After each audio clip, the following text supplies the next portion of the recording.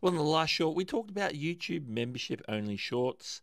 Now, there's a few provisos going around in regards to memberships slash shorts and whatnot. And let's touch on those which you may not have heard elsewhere. Well, shorts are only discoverable by members. So that means that people aren't going to see these shorts anywhere unless they're a member. So it's different to like a membership video where people can see the thumbnail and see it's members only and have the opportunity to sign up as a member. Member shorts don't do that. So it's different in that manner. So that's the first thing.